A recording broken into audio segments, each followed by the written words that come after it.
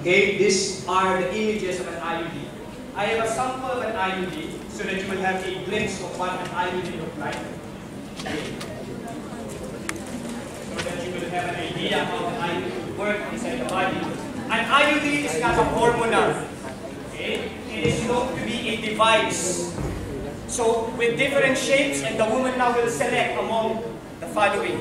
For example, this one is the copper T IUD.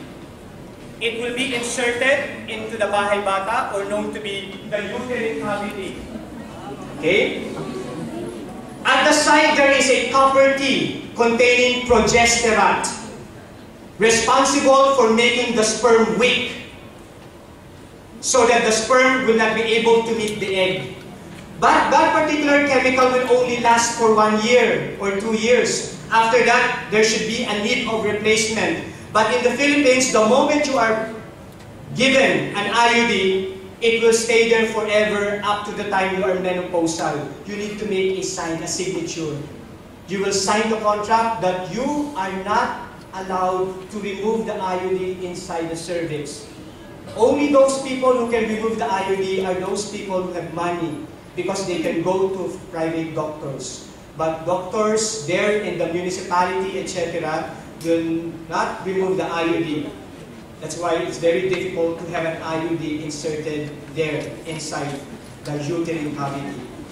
So let's go now to the next slide, please. So the next slide, that is the IUD inserted in the uterine cavity. So it is moving inside the uterine cavity. That is why there is what we call, it's there, increased bleeding, the third bullet point. Why? Because the lining of the endometrium will be dislodged. It will be irritated because of the copper wire. There is a string, and this string should be visible outside the vagina. Why? So that they will be able to identify if the IUD is in place. If the IUD is not in place, it means it will move up, and it will what? It will perforate the lining of the endometrium. It will be attached to the liver, to the kidney, etc. Very painful for a woman. Okay? Leukemia. Why leukemia? Because the copper will combine with the blood. You have your pelvic infection, and mostly you will have now pregnancy, resulting to abortion and ectopic pregnancy. Let me demonstrate that. If the baby will grow inside the uterine cavity, the baby will not develop because there is a device inside.